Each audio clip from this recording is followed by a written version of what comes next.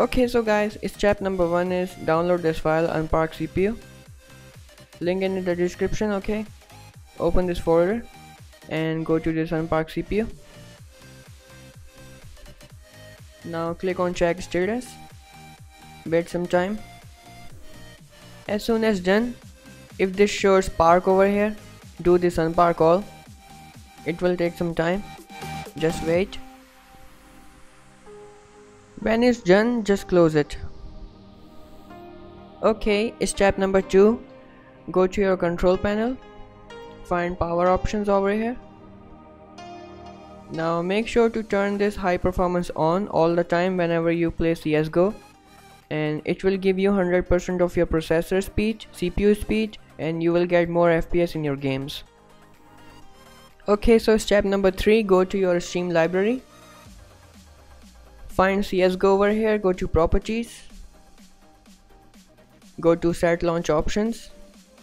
Make sure you're using these settings, dash high and dash frequency 60. Frequency 60 is basically a refresh rate. I'm using 60 refresh rate. If you want to know which refresh rate you're using, you go to simply your display settings, like here, display adapter properties, monitor, and you can see the refresh rate you're using over here. I'm using 60.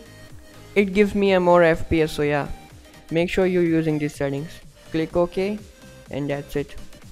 Now start your CSGO from your Steam. The issue on to execute. He's gone for a pistol. Okay, so first thing you need to do is open your console. You can see my FPS 118 over here.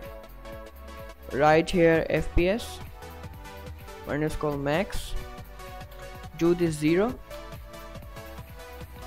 Now type FPS max menu.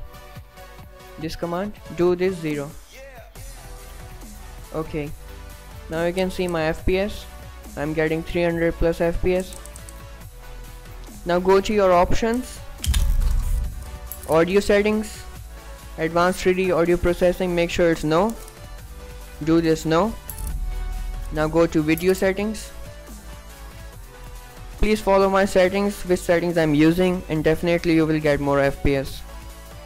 Use normal 4:3 in aspect ratio. Resolution depends on your monitor, and you can use this resolution. Most of the professional players in CSGO use this resolution. You can use this. Make sure its display mode is full screen. Okay, now go to advanced video, global shadow quality to very low, model low, effect detail to low, use everything on low,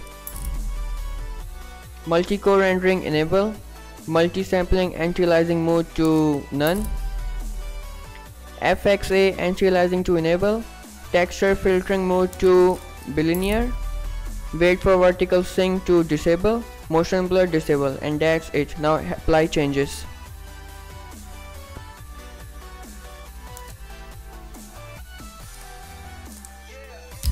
Now you can see your resolution will be changed, and now you can test your FPS in the game. So let's go and start the game.